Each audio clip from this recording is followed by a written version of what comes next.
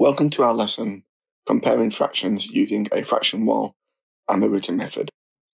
We're going to use the less than, the greater than, and the equal to symbol to compare the size of two fractions.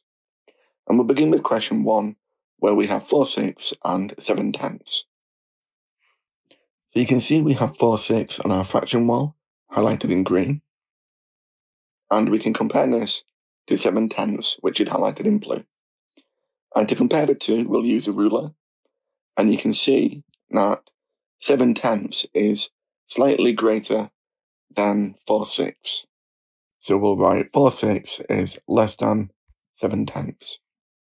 And we can show this using a written method with equivalent fractions, where we have 30 is a common denominator of 6 and 10. So we'll write both fractions over 30. We'll multiply 4/6 by 5, so we get 20 30ths, and 7/10 we'll multiply by 3, so we get 21 30ths. And you can see that 20 over 30 is smaller. Okay, let's try question 2.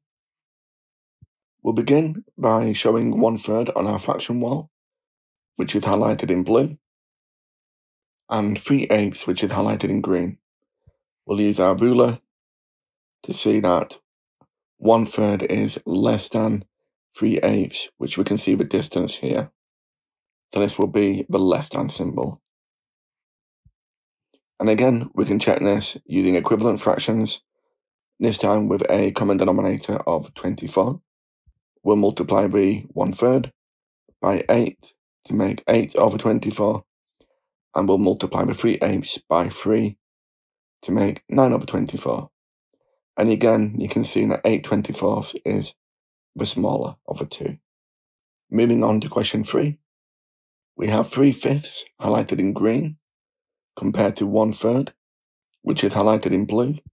And using our ruler, we can see that 3/5 is greater than 1/3.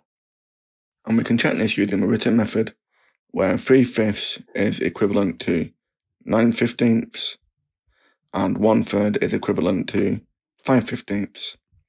And again, you can see 9/15 is greater. Okay, let's move on to the next set of questions. So do you want to compare the pairs of fractions in questions A, B, and C? You can pause the video and resume it when you're ready.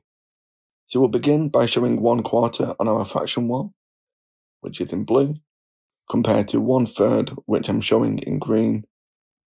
And you can see that 1/4 is less than 1/3. To use the written method, we use a common denominator of 12. And we can multiply the 1/4 by 3, so we have 3/12. And the 1/3 we multiply by 4, so we have 4/12. And you can see 3/12 is the smaller. For question B, we have 5/6, which is highlighted in green, compared to 2/3, which is in blue.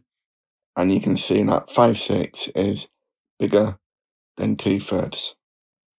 Using the written method, we'll use the common denominator of 6. So we have 5/6, and we have 2/3, which we'll multiply by 2, so 4/6. And again, you can see that 5/6 is bigger.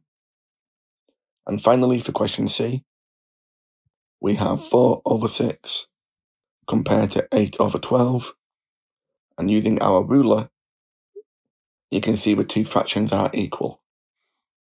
We'll use the common denominator of 12, so we'll multiply the 4/6 by 2 to make 8/12, which is indeed equal to 8/12. Okay, thank you very much for watching, and I hope you found that useful. Thanks again, and take care.